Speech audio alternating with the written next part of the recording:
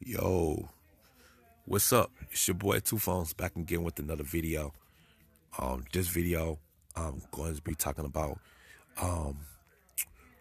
that last video I posted on my channel about two numbers being plugged in with the TextNow service using the Sprint's network.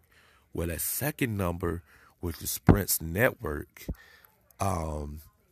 people can actually dial that number and you can actually receive a call from that number. And I'm going to demonstrate right now. You will see an incoming call from my text-free application. So I'm going to go ahead and make a call real quick, and you'll hear it ringing, and then you'll see the incoming call. So this number is actually usable to receive calls on, and you can actually answer the phone. So check this out. I'm not going to answer the phone, but incoming call. So hold on just a second. Here we go. Watch.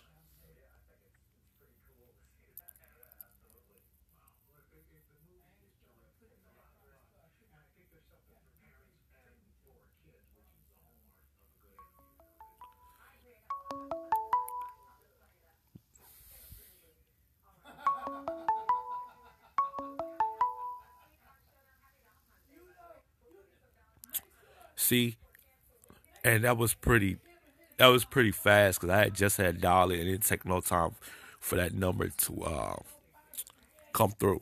So with that being said, I don't know how they doing it, or I don't know which number you should use, but like I said, you can use the stock dollar app and you can actually answer with the stock dollar app on Android using a Motorola, a Nexus phone, wherever you with the TextNow Wireless service.